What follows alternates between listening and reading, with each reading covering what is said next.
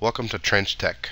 Today we're going to show you how to make a bootable flash drive using an ISO file for a Windows operating system, as well as using a program called WiNToBootic. You'll need an ISO file, the WiNToBootic software, and a flash drive.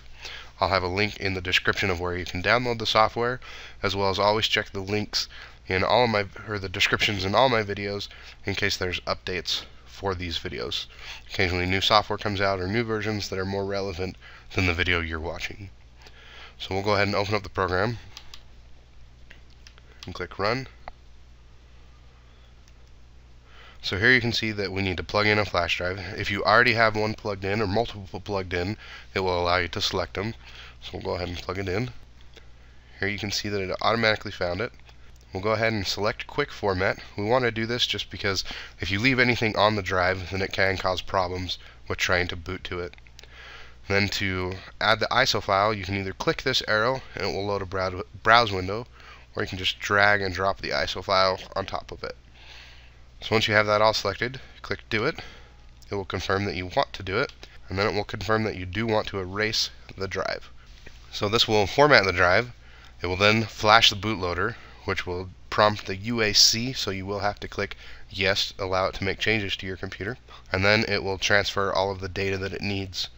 The transfer can take different amounts of time depending on the speed of your computer, the speed of the flash drive, and the speed of the USB port. So there's a lot of variables that will determine the time, but it can take anywhere from 5 to 20 or so minutes.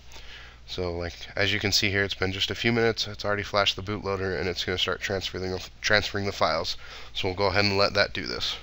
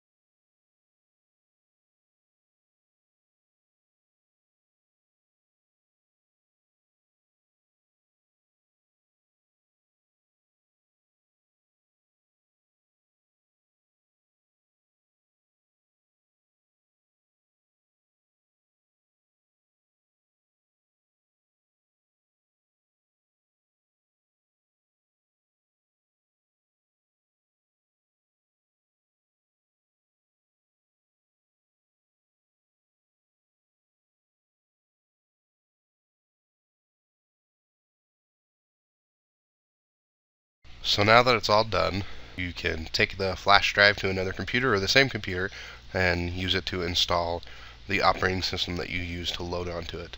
There are additional steps required in order to boot from a flash drive. We'll try to post another video on how to do that, so make sure you stay subscribed.